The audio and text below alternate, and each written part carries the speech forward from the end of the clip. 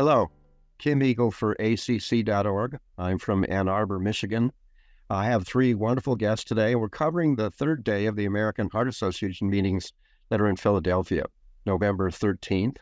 There's so many great trials at this meeting, and I have three guests who are experts in trials to summarize several of the important ones that will be released today.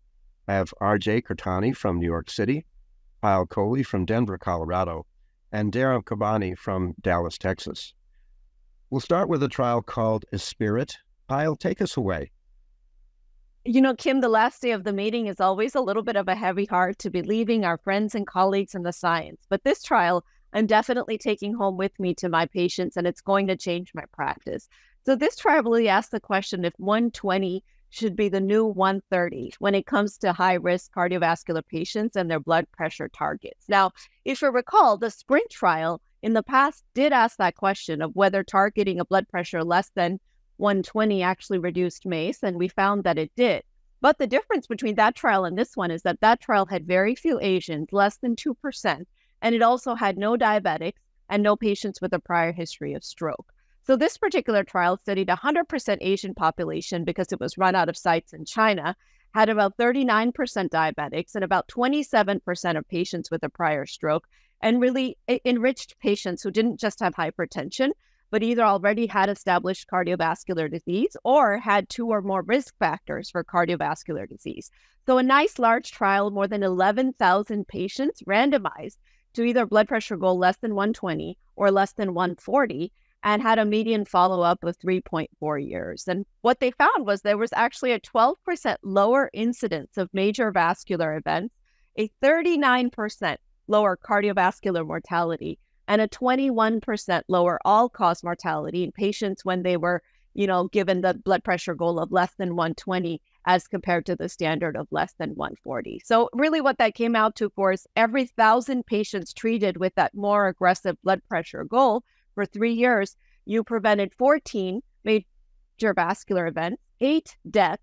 However, there's no such thing as a free lunch. And so you did have 3 patients who had a more serious adverse event of syncope. So to me, certainly I was already doing 130 for some of my higher risk patients, but this trial gives me the message that I need to personalize perhaps even farther, maybe even think about pushing my patients down to 120. One thing I will say is that the 120 versus 140 to me is a little bit of a flawed comparison because most of us in clinical practice are targeting 130 already for some of our very high-risk patients. But I might start now thinking about the 120. The questions that I'm sort of left with moving forward is who are those 3 patients that had more syncope? In other words, how do I characterize, is it the older patients? Is it the ones on other blood pressure medications? Those are the studies that I'm looking for coming out of this trial to see whether I could better characterize or predict which patients are likely to have adverse events. But certainly, lower seems to be better for blood pressure, just like with LDL cholesterol. That's really what I'm taking home with me today. Yeah, I really like your analysis of this trial. It's an important one. If we knew that the patients with a lower diastolic pressure were the ones who were going to faint, or if there were subgroups there that we could identify, that might be very helpful. We've been calling 120 to 130 pre-hypertension, and this trial suggests that, yeah, this is real, and lower is better if we can do it safely. That's a great summary. I appreciate that. Now, Dharam, there was a trial that we didn't get to on Saturday that actually is pretty important, perhaps, for our patients having cardiac surgery called MINT. Will you give our audience just a sense of that trial? Yeah, no, thank you. I'm glad we're talking about this. Saturday was such a, busy day, a lot of important trials. And I think this trial is no less important. And so, really glad that we are able to talk about this. So the MINT trial, this was looking at a very common question of whether or not, we need to transfuse patients who are anemic and were presented with an acute MI. Now, importantly, they included patients both with spontaneous or type 1 MIs as well as those with type 2 MIs. And, 12 to 13% of patients in this study were actually intubated, at the time of randomization. So this was a very large endeavor. The trial was run across 6 countries.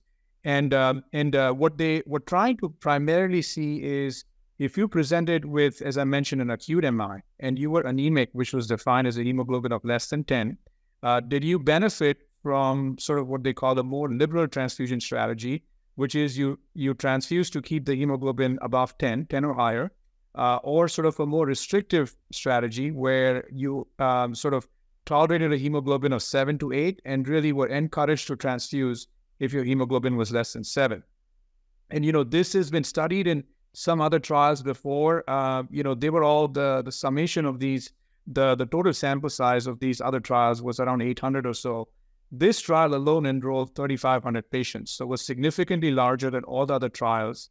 And they indeed, the top line results, the primary endpoint, which was death or MI at 30 days, was actually non-significant just from a pure statistical standpoint. The p-value was 0.06 to 0.07 in favor of a liberal transfusion strategy. And the lower confidence interval of that was 1.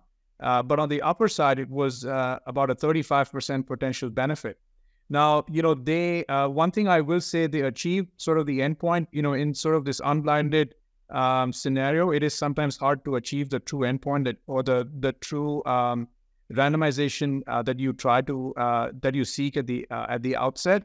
And so in the liberal arm, they on average patients received about 2.5 units of blood, whereas in the restrictive strategy, they only received about 0.7, less than 1 unit of blood over the course of the study.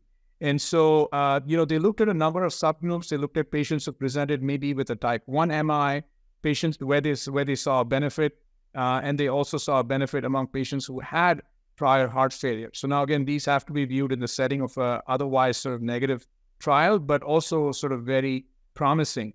So, I think this was a very large endeavor. I think, we owe the investigators a large debt of gratitude for studying this very important question of whether we need to be transfusing patients who present with an MI and are found to be anemic. And I think based on based on these results, I would say, again, I think the top line is that it's a negative trial, but based on sort of the borderline significance and the potential for, significant clinical benefit, I would say at least, favor thinking about that on a case-by-case basis for certain patients. Thank you for a great summary. It does, we've thought about whether if the patient's completely revascularized, there's been a sense from our interventional research and also coronary surgery research that if you're completely revascularized, you're likely to tolerate a lower hemoglobin without myocardial injury.